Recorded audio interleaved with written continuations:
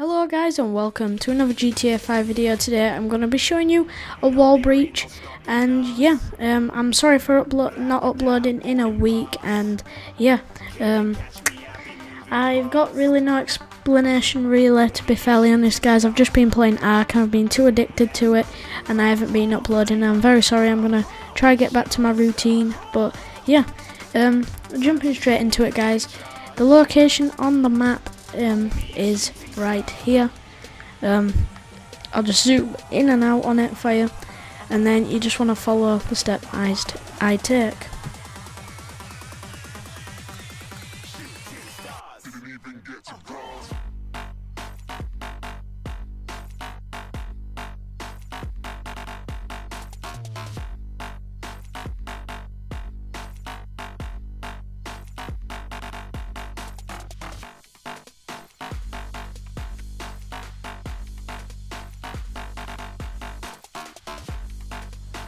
Right guys, so what you want to do when you come to this wall here, you just want to jump up onto this wall here and walk straight through it.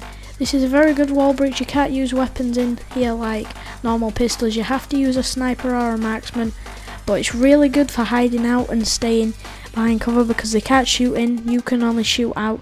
It's really good guys, not many people know it, but yeah, I've used this many times before in when I do walls with my friends and stuff, and it's been really great fun and it's a really good wall breach. Thought I'd show you it.